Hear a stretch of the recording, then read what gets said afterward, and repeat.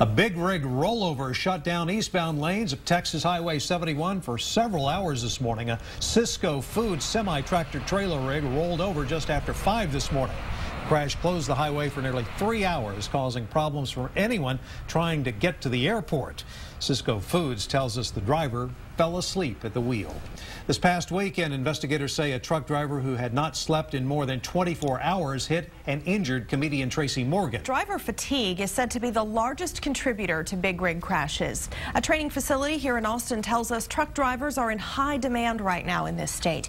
KXAN's Amanda Brandeis gives us a closer look at how they make sure drivers stay safe on the roads.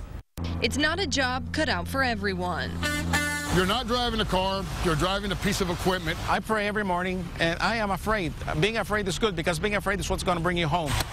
And for truck drivers, there's one key trait. You have to be very patient. If you don't have patience, you're not going to be a good driver. They've also got to follow strict rules. Chief among them, drive time regulations, requiring drivers to get a certain amount of rest time. What I'm holding right here is an example of a logbook that you don't want to think that you've only been on the road for 8 hours and you've really been on the road for 11 hours. But drivers tell me the rules are sometimes broken.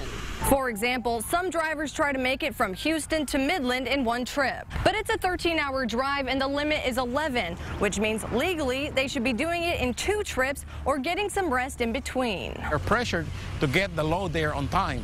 And sometimes it's over 11 hours, sometimes it will take 13 hours. So they will go that extra 2 hours, crossing their fingers, hoping that they're not going to get pulled over. And that's sometimes when the problem happens. Problems like truck drivers falling asleep and crashing into cars. They do not get the rest that they need. And the reason for that is trucks are not making money if the trucks are not on the road. Amanda Brandeis, KXAN News. All truck drivers are required to undergo a physical exam. Doctors look at several factors, including their hearing, vision, and blood pressure, to make sure drivers are healthy enough to be on the road.